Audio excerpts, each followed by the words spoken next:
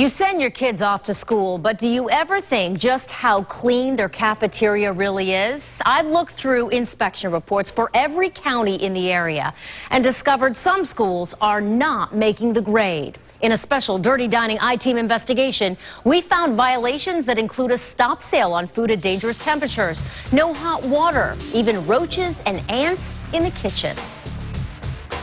Wow, it's kind of shocking. I'm gonna have to start bringing my own food. That's really disgusting, and we think they can do better than that. Over the last couple of years, of all the counties I looked at, Hillsborough County, the largest school district in the area, had more unsatisfactory health inspections than any other district, with 17 schools failing at least one food inspection report. Ideally, 100% of our schools would be perfect, but we're human beings, we know that. We just have to address issues as they come up.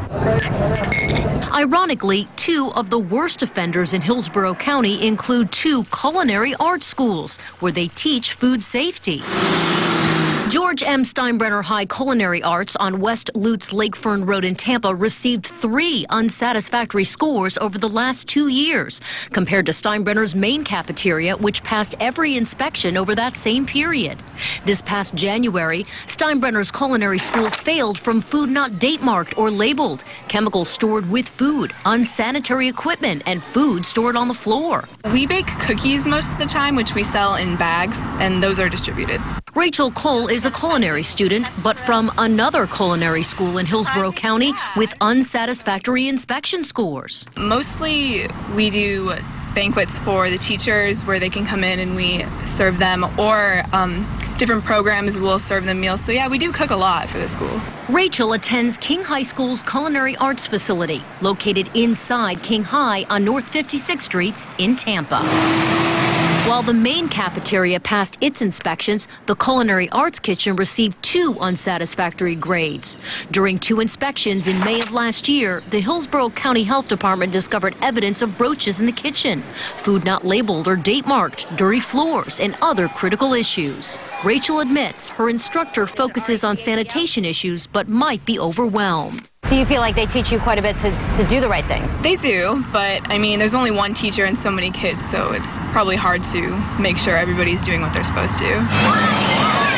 But it wasn't only public schools not passing with food inspectors. Some private schools didn't make the grade either. Polk County had 4 schools with unsatisfactory scores in the last year, and 2 private schools were the worst offenders on that list. Here at Resurrection Catholic School on Old 37 Highway in Lakeland, parents spend anywhere from $4,000 to $6,000 per child per year. But they may not know that they're paying for unsatisfactory conditions in the kitchen. The Polk County Health Department issued an unsatisfactory grade to the school in January after a live roach was seen crawling in the kitchen and there was no hot water in the restrooms.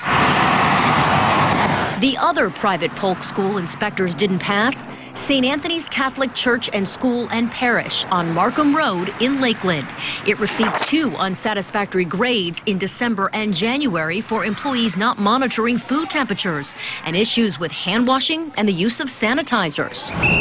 But students and parents we spoke to say all kitchens in all schools should be clean and safe for all kids. I hope they take the proper steps to get that taken care of because, you know, the kids do eat that food and that's just kind of unacceptable. I hope they fix that because it's not sanitary, it's not good for people's health, and some can get sick.